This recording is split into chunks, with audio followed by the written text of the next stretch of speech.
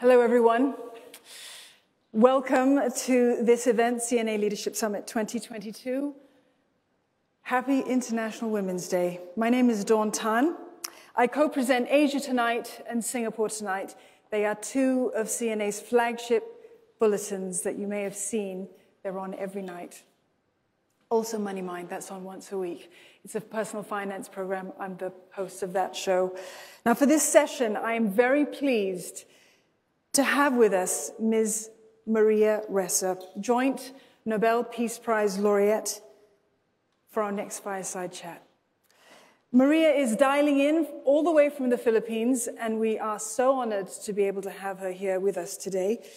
If you want to post a question to Maria at all, you can do so. Again, it's on the Pigeonhole website that you may have downloaded, www.pigeonhole.at. The password again, just a quick reminder, CNA8MAR, and we will try our best to get to your questions should you have them. Now, Maria, she is well known to us all. The co-founder of Rappler.com. She is the CEO, she's the executive editor of this news site based in the Philippines.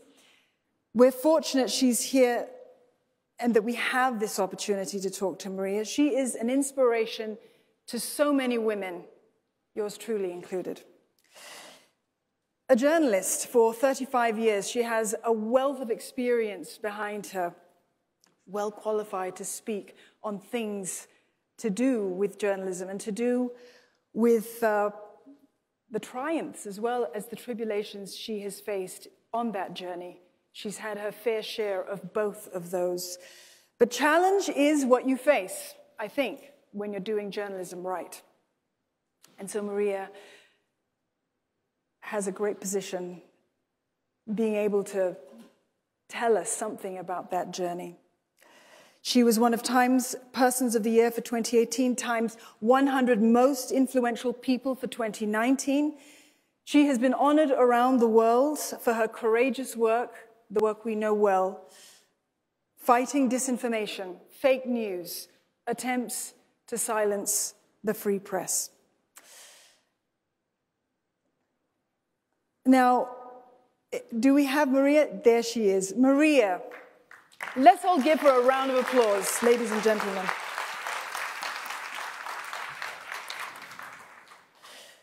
Maria, thank you so much for joining us here today. It is an absolute pleasure to see you in your space, that space that's become so well known to so many of us around the world. Now, Maria, as we celebrate International Women's Day, there is an exodus of women, of children, of the elderly, most of them women and children, may I add. They're leaving their homes, they're leaving their land, they're leaving their democracy behind. President Vladimir Putin has, in recent days, criminalized the process of independent journalism in Russia. He's criminalized the use of the term war. Now, your fellow Nobel laureate, and you will know this, Maria, Dmitry Muratov, has stopped his newspaper, Novaya Gazeta, from reporting on this invasion, this attack, this war, as a war, for fear of repercussions. Now, you've said that you believe Russia is attempting to destroy the truth. What is your message today to the world, Maria, as we witness the silencing of Russia's independent media? Well, so first of all, thank you so much for having me. And Dawn, I mean, I so wish I could be in Singapore with you in that room.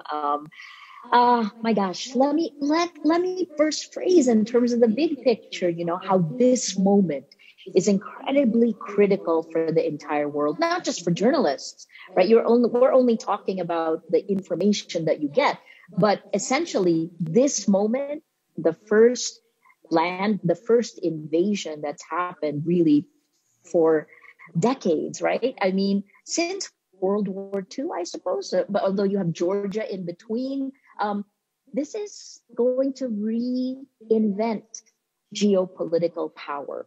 Right now, as we speak, countries are aligning, realigning, companies are realigning, companies are taking position.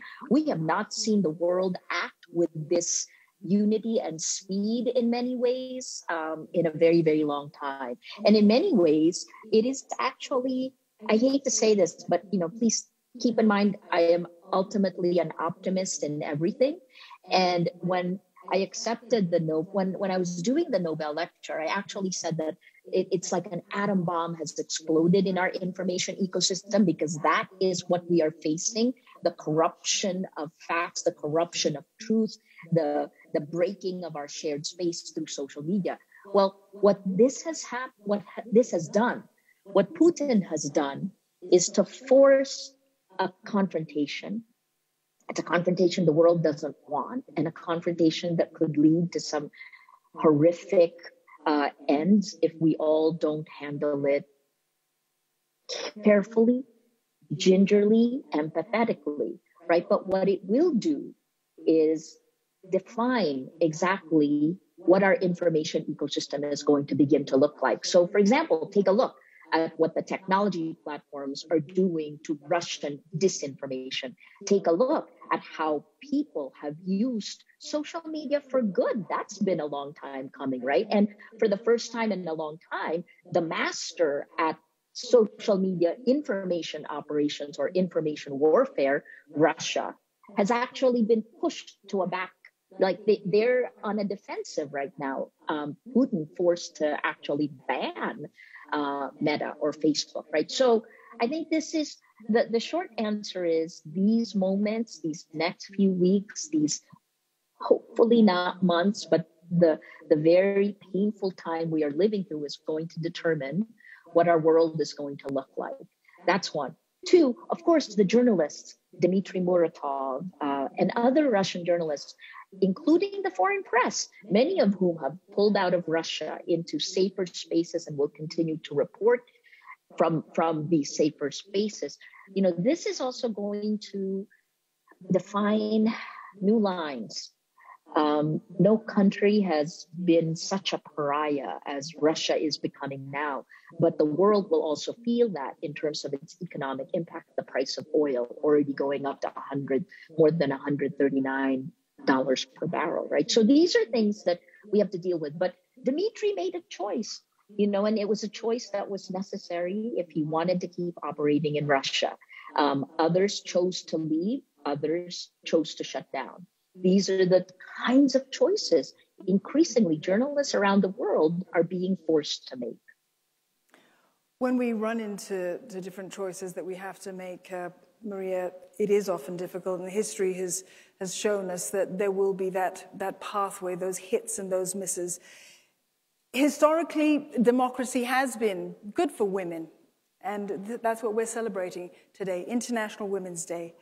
But we do run into some serious issues when we begin to look at how information is used. And that's something that you know a great deal about, Maria, how autocracies perhaps use information to shape and to mold our reality. And let's face it, it happens to us even in democracies.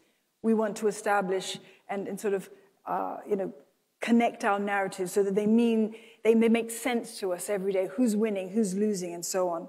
So disinformation in the hands of the powerful has devastating effects, Maria. What's the risk for democracy in 2022? We're seeing the breakdown of democracies all around the world. And, I became a journalist because I believe that information is power, and it really is. And that information ecosystem is the foundation of everything in our societies, right? So if you just follow that, we agree on the facts, that becomes our shared reality. And then we negotiate within that shared reality to create things, whether, and to find solutions to problems, whether it is climate change or how to deal with coronavirus. We must agree on the facts.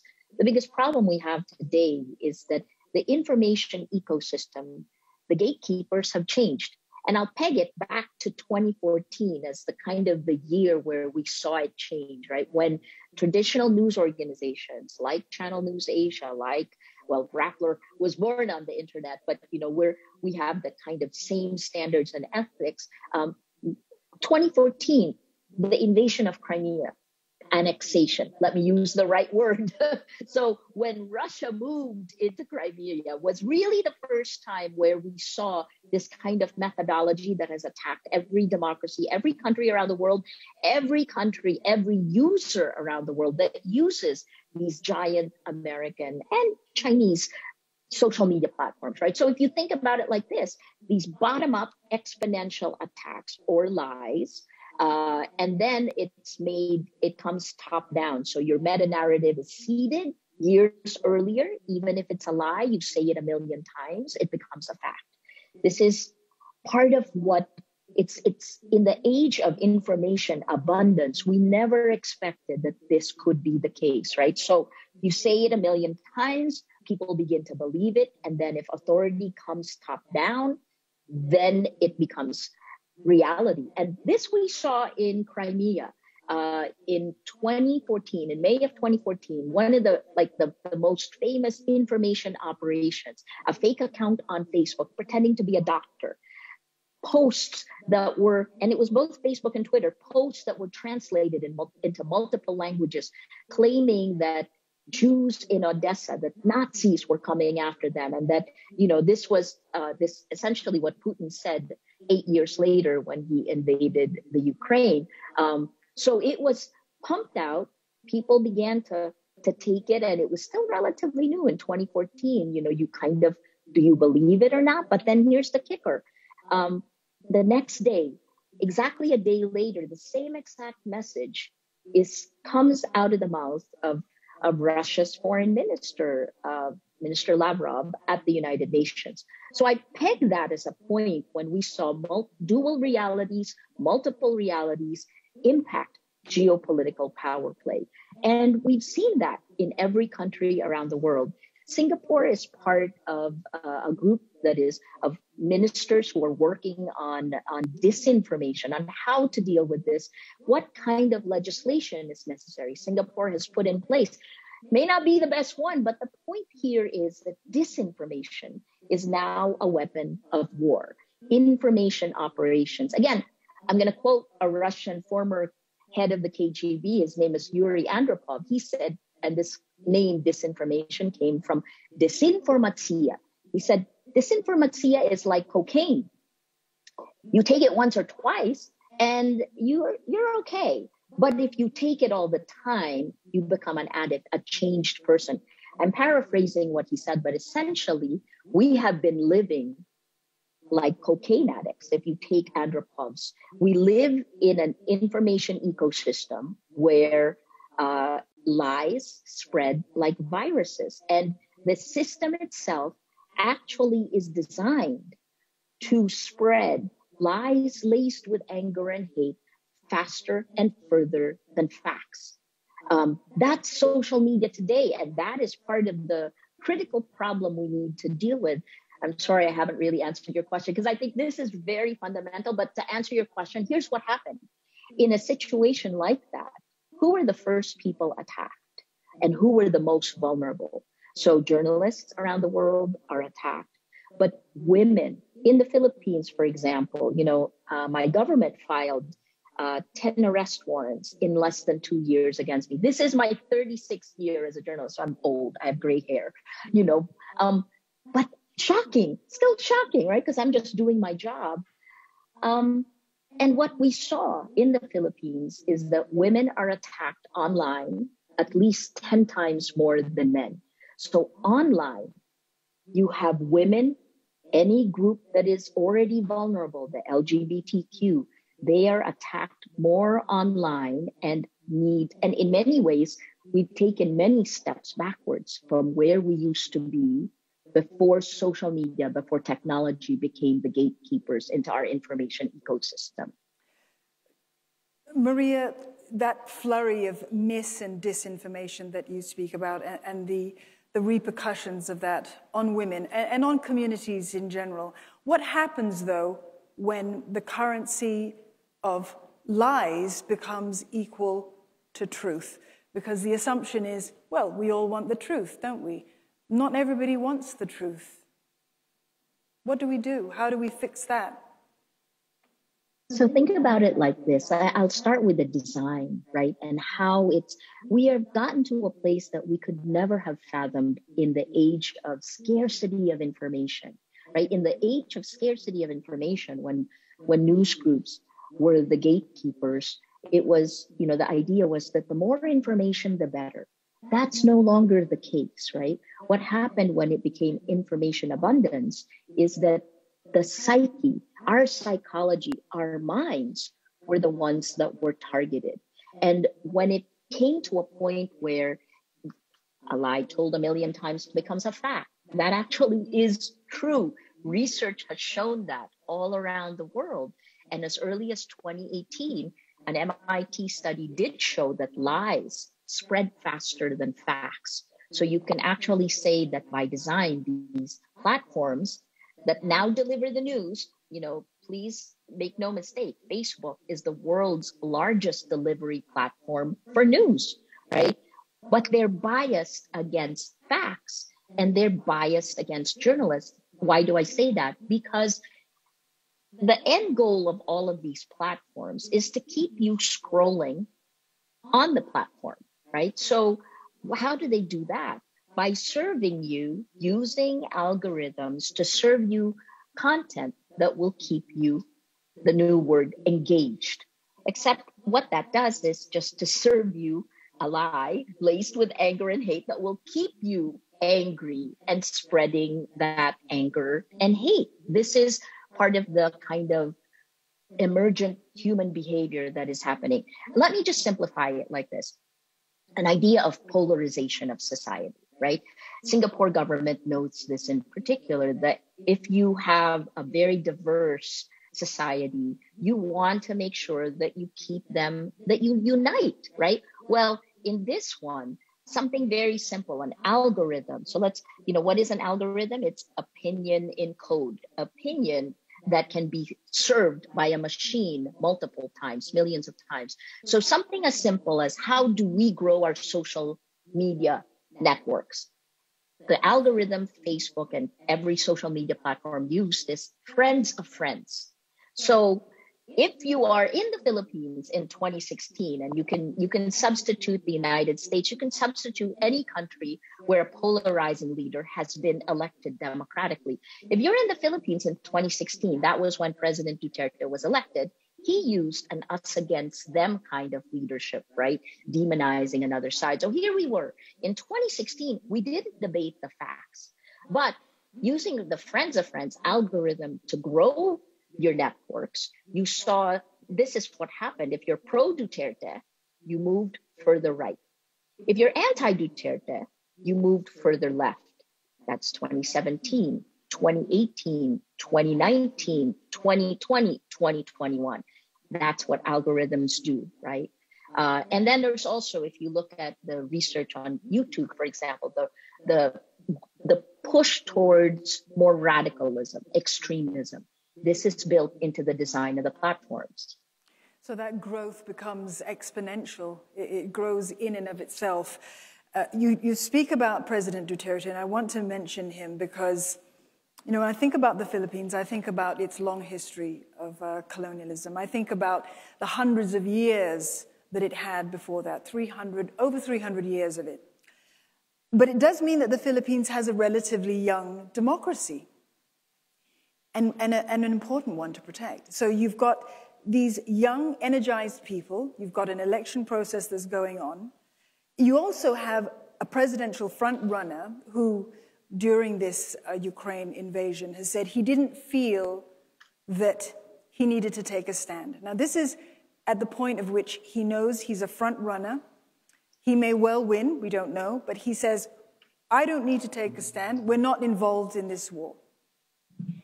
I don't think there's anybody who hasn't felt that they needed to take some kind of a position on this Russian invasion. But do you believe that the people of Southeast Asia should care about what we're seeing play out in the headlines, this invasion, and arguably, for what was a healthy democracy? Ukraine was a healthy democracy. They voted for their leaders. And of course, the first war on European soil that we've seen in decades. Yeah. So first, I think that the front runner in our presidential elections on May 9th, this is Ferdinand Marcos Jr., actually changed his position just at the end of last week. I think over the weekend, he then said that he condemned the invasion of Ukraine along with the Philippine government. Look, here's a great saying about the Philippines. You mentioned our history. The joke is that, the Philippines spent 300 years in a convent and 50 years in Hollywood. 300 years colonized by Spain, and then we were, the United States came in. We were a protectorate, a colony of the United States for 50 years. So let me pull it back to this, right? Disinformation and then our presidential campaign. What we have seen is that our history can be changed in front of our eyes. In plain view, disinformation networks, they're called information operations when power uses it to change the way people think. I've long said now that social media has become a behavior modification system because of these algorithms that allow you to micro-target groups, not just in the Philippines, but everywhere around the world. Imagine micro-targeting specific messages that no one else sees. So what's been going on since 2014 is really kind of a whitewashing of our history. Remember, in 1986, the People Power Revolt ousted Ferdinand Marcos, the father of our frontrunner, and it sparked all these pro-democracy movements all around the world. And here we are 36 years later, and Ferdinand Marcos Jr. is a front runner, right? And part of the reason that has happened is because we've seen two things: networks of disinformation that slowly chipped away, and it went hand in hand, a perfect storm with the lack of our history books. People looked away. So now we believe that Marcos, the father, was actually a hero. He has, by decree of President Duterte, been buried in the Heroes Cemetery. And people don't know what history is. That's shocking. It's similar again to what Putin had tried to do in justifying the invasion of Ukraine. If you watched his long, rambling justification and speeches, these are the same kinds of narratives that were seeded on social media, on Twitter, by both bots and then kind of, the GRU and the IRA. These are from 2016 now. I think here in the Philippines, what's fascinating now, and, of course, I'm in the middle of all of this, and I use the word fascinating because I feel like we are at this existential moment where we will determine not just our future, but our past. And the biggest question that you have to have for every country with elections this year, when there are still no guardrails around these godlike technologies, where the profit motive of these social media, these American companies, are actually driving distribution of news, are driving our realities. So without that, how can you have integrity of elections? It's a question I asked in the Nobel lecture. You can't have integrity of elections if you don't have integrity of facts. That's where our shared reality begins to fall apart. And, I'll say again, the Philippines will have elections May 9th. Shortly after that, you have elections in countries like Hungary, you have Kenya, countries where, democracy is as highly contested. Brazil, Bolsonaro comes up again in October, I believe. And then, of course, you have the US elections. So this is a critical year for the vote. But the question I always ask now is, how free are we? Have the social media platforms gotten to a point where they really are a behavior modification system? And we now have to demand that the use of our data pulled together by machine learning not be used to insidiously manipulate us. And Maria, you have spoken about that. You've spoken about the need for us to have more of that data. We need to have access to that. And specifically for journalists, as an example, to have fuller access to that data. You speak about the guardrails, perhaps, that might be needed. What would those guardrails look like for you? It's a great question, Dawn. I mean, and you know, I've testified in many of the countries that are rolling out legislation. In particular, the European Parliament this month will be rolling out, will be voting on the Digital Services Act, which is part of its Democracy Action Plan. The UK has its online safety bill, and the US has long been debating this kind of Section 230. It's a part of its Communications Decency Act that allows tech platforms to actually spread lies. You know, they're not responsible for the content that is spread on their site. It's kind of like it's like a license to print money at the expense of the harms on the people on these platforms. And, you know, make no mistake, you're talking about unprecedented numbers globally on platforms connected to each other. We've never had this before. You know, almost 3 billion just on Meta's accounts on its, if you combine Facebook and WhatsApp. All right, so what are we looking at? You know, sorry, please, can you ask me the question again? So of course I'm like sitting there. The guardrails, Maria. We need them. Yes. We want to be able to have that access to data.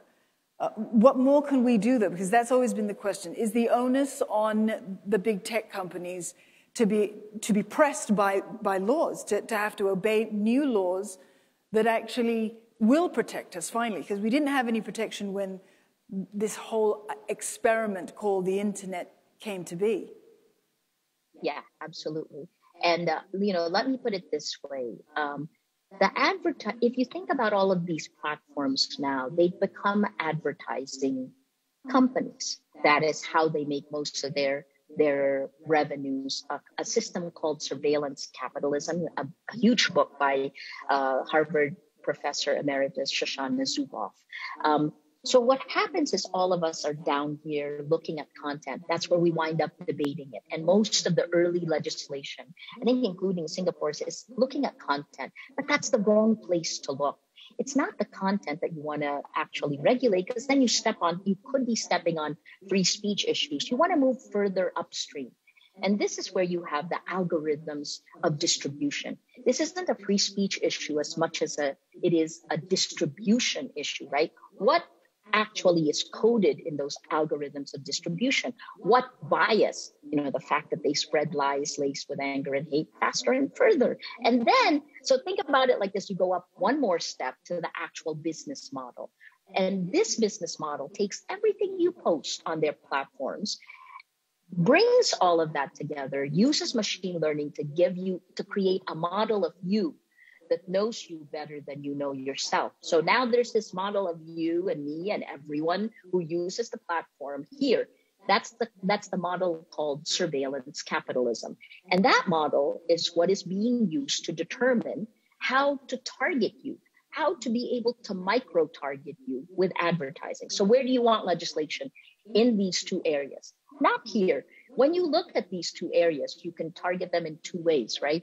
They have to be greater transparency in terms of the behavior that they are creating, because they're coding it in, and it is by machine. You know, imagine one editor's decision multiplied millions of times. That's what the machine does. So this is part of what DSA demands, is more transparency on that. The second thing is accountability. Who really is accountable for genocide in Myanmar, for example? You know, for fomenting hate in human beings. Again, Singapore knows this better than any other country, right? You do not want to have a spark create ethnic conflict. But in many ways, that is what the social media platforms are actually doing, right? It's almost like it gags. You know, there's this old cartoon when I was growing up. There's a devil and angel on your shoulder, and it's in your head. They whisper things to you. In your head, you try to make the right choices. Except with social media, the angel is gagged and flicked off your shoulder, and the devil becomes, you know, tens of feet tall and given a megaphone directly into your head, right? That's the world we live in today. I'm so sorry to keep going on about these information ecosystems, but you have to understand that being a journalist today, when we create content, that isn't the determining factor. Distribution is. And distribution of that content is now in the hands of these tech companies that decide to distribute based on profit. That's a fundamental difference in the world, and we need to address that. I think many journalists rue the day that journalism became defined by content creation. And I think that as a journalist myself, with many years of experience from very long ago, and it is a very long time ago, journalists aren't content creators. That isn't true. Yes, you need to create content, but I would hope that the next generation of journalists don't think of themselves as content creators, because that would really ruin the history of what you really do, Maria. Maria, we're running out of time. I know I've been. I want to get to a question that on that. Some have said that they feel that you may be idealistic, right? And maybe you even feel that at some level you're idealistic. But you've had, of anyone, when you talk about, okay, it's International Women's Day, when you talk about the attacks, networked misogyny as an example, no one has been hit more than Maria Ressa. Nobody on this planet. If you actually know how social media has targeted her and on what levels. You've had all of these threats against you. You have outstanding cases that face you. Tell us what challenges you go through to hang on to your ideals. I am idealistic, and I want to stay idealistic. Look, I mean, I'm old. I'm in my, why not? I don't mind. I'm 58 years old this year, right? I'm going to turn 59. And yes, I believe in the good. And that's despite being a journalist who's seen all the bad, right? Because in the bad, I've always seen such generosity of spirit, like, I have a thing in my computer where there's this gentleman who inevitably, when I was still reporting for CNN, there would be a typhoon, and there's this area that always his home gets demolished every year. And I would land, and there he would be sitting, and he would offer us whatever he had. There is always the good. Look, I think that you have to be idealistic. Whether you're a journalist, whether you're a business, whether you're in government. Because if you're not, how are you able to actually let go of your own selfishness and try to work for the greater good? That's the mission of journalism, right? How can I still be idealistic? Because I've seen it. Rappler, by all accounts, probably should have been shut down in 2018. When the government they tried to take away our license to operate, but we continue to fight, and we are fighting it in court. I intend to win these cases in court, but we couldn't have done this alone. I believe that people see the good. And I think that, that's part of what we want to, I guess, our shared humanity is what makes it so special and so magical. And here's the part on International Women's Day. People always tell you that, women are weak, or, that you have to be a certain way to be strong. When I first started reporting for CNN, my boss sent back my tape. This is back in the days when it would take 2 weeks to get a tape back and forth, right? And he sent it back and he said, you sound, you look too young, you sound weak, so go drink some brandy and make your voice deeper. This was the training I got, right? Anyway, what it did do for me is you realize that everyone has stereotypes of strength, but the real strength comes from within. And I find women actually possess a particular strength that holds not just, you start with a family, but you also move forward. You need empathy that women bring in. And of course, men also have this. But I guess 50%, you hold up half the sky. So on International Women's Day, I think we're at this moment again where we need to reassess what strength means at a time when lies and bombastic kind of statements are crowding out our humanity.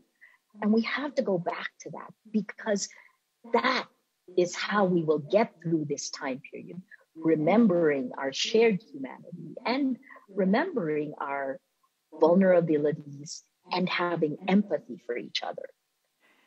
Maria, I know that somewhere on a mood board at Rappler.com, there are some words that have been scrolled there saying, "Power is female." Thank you so much for joining us today. It's been an absolute pleasure to talk to you. Maria Ressa, CEO, Rappler.com. Thank you.